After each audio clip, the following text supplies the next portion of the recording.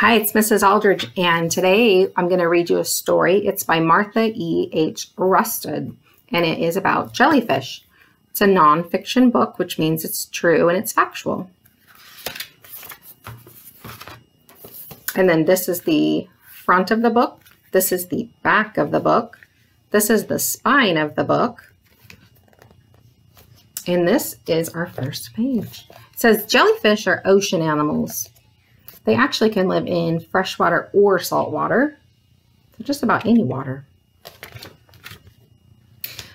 Jellyfish can be many colors.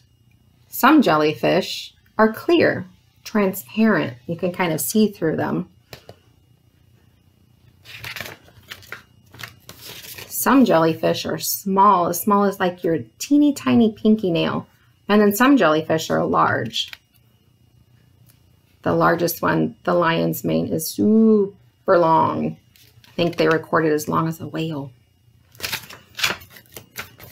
Most jellyfish float slowly with the current of the ocean, and sometimes jellyfish swim quickly by squirting water in and out of their mouths.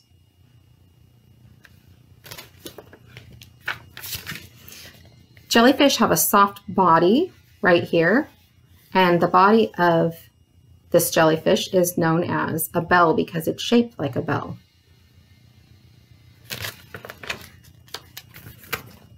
Jellyfish have many of these long tentacles. Those are their tentacles.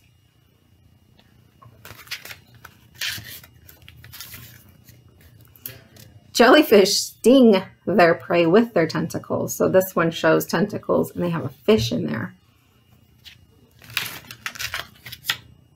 Then the jellyfish, once they sting their prey, they move it to their mouths. You can see on this jellyfish how it's transparent or clear because you can see through it. Predators sometimes eat jellyfish. So this is a sea turtle, and a lot of sea turtles eat jellyfish. They taste like cookies to them. It's one of the only predators they have.